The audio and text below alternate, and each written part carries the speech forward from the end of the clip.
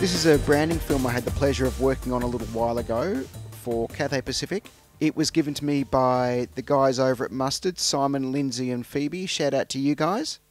Let's get into it right now with the breakdown. This shot with its extensive node graph gives a few complexities. Let's have a look before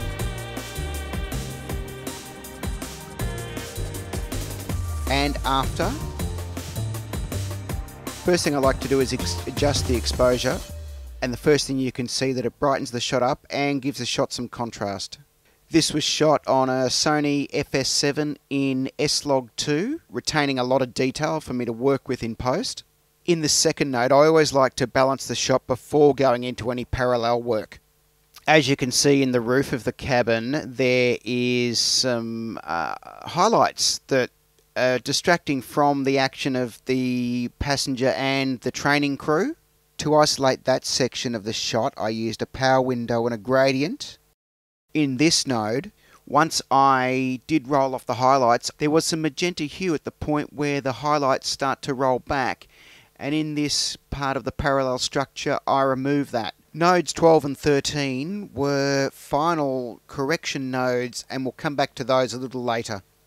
Moving the shot a little bit forward, you can see that there's a galley in the back of the shot, and it just looks a little bit too dark for my liking. Colour grading is completely subjective.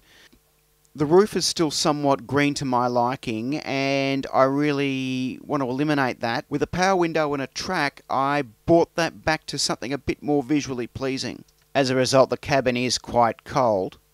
Now, just to the next node outside the structure here, I've just warmed the cabin up ever so slightly. As the shot pans back and reveals, it reveals also the magic that we're actually just inside a room. So I added a circular window and tracked that through the shot.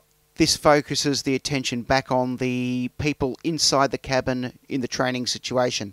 In this next node, I've used an outside node corrector just to lift the level slightly inside the cabin so that we've got more focus of what's going on there.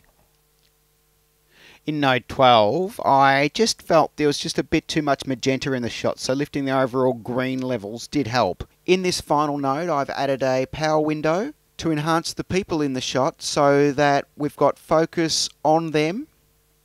I've added it here before I've warmed up the cabin.